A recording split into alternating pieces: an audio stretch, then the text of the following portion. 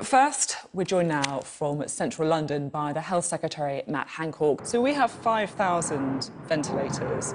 Other countries have many times more. Can you guarantee that everybody who needs a ventilator will get one? Training doctors into the use of ventilators, because so we're going to have to... That's the frank truth of it, isn't it? We don't have enough ventilators. Well, we need more, absolutely. So we can't guarantee, can we, that everyone who needs a ventilator will get one? Well, you've heard me say many times that we don't make guarantees in healthcare.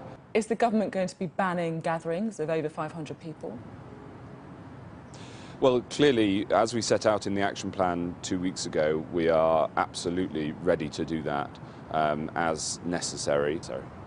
Now, I just want to talk a little bit about the government's response to this, because lots of our viewers will be seeing schools closing in Ireland, they'll be seeing shops and pubs closing in France, they'll be seeing the US imposing travel bans, and we're not doing this. And they'll be thinking, why is the UK government so sure that we're right here and all the other countries are wrong?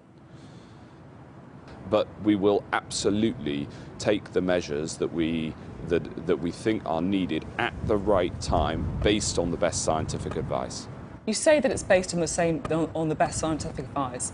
So why don't you transparently publish that advice and the government's modelling? Because at the minute we don't know how many people are in hospital or in critical care. We don't know the information about how many people are picking up the virus in the UK rather than abroad. We don't fully understand the science behind your approach. We've been talking about herd immunity for a week, and today you say that's not part of the strategy.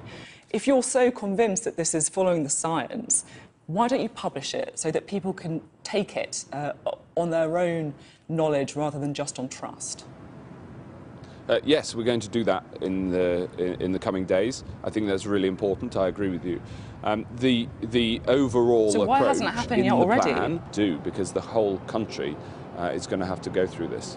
And it is being up for debate now. Your approach is being challenged. We've had this letter from hundreds of scientists claiming the government is risking many more lives than necessary by not implementing immediate social distancing measures.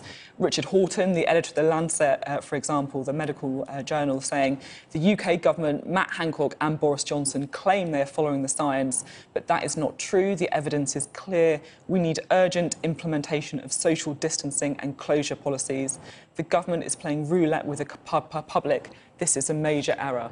Are you playing roulette?